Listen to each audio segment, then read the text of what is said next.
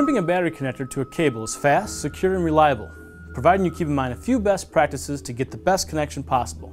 Let's take a look. Number 1. Match the gauge of the connector to the gauge of the cable. Most of the time, matching the cable and the connector is very easy because cables and connectors are color-coded, stamped, or imprinted with gauge size. Number 2. Cut the cable cleanly using a sharp cutter so the end is flush. For smaller cable up to 2/0 gauge, a cutter like this Quick Cutter 1 will work fine. But for gauges larger than 2/0 and up to 500 MCM, use our Quick Cutter heavy-duty cutters. Number 3. Strip the cable to the correct length so that it fits properly in the connector barrel. If you strip it too short, the crimp won't hold. Strip it too long, and you get too much exposed cable, which is going to attract corrosion. Depending on the gauge and the style of terminal, you'll strip the cable at different lengths. A good rule of thumb is about 1 inch, but you should always check the cable to the connector barrel. Some technicians use a small cable cutter or a jackknife to strip the cable.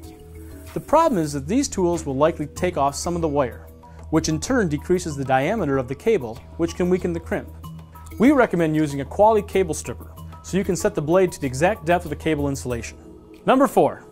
Make sure you get all of the strands in the barrel to ensure the strongest crimp. Again, by leaving out some strands, you actually decrease the cable diameter. Most cable connections benefit from heat shrink tubing. Heat shrink protects connections from corrosion. Color-coded heat shrink can help identify polarity, and it acts as strain relief on connections, helping them last longer. To use heat shrink, be sure to slide it on prior to placing the terminal on the cable. Heat shrink is available with additional melting sealant for positive weatherproofing connections. Now it's time to crimp. Remember, regardless what type of brand of crimper you are using, they will all have die settings. Set the crimping dies to match the cable and connector gauge and style. A 4-gauge max lug like this will need to be set differently than a 4-gauge quick connector like this. Place a connector in the dies at the end of the barrel for the first crimp. Most connectors can be double crimped and are marked for crimping location. Be sure to make a full crimp. The crimping tool should fully close or cycle.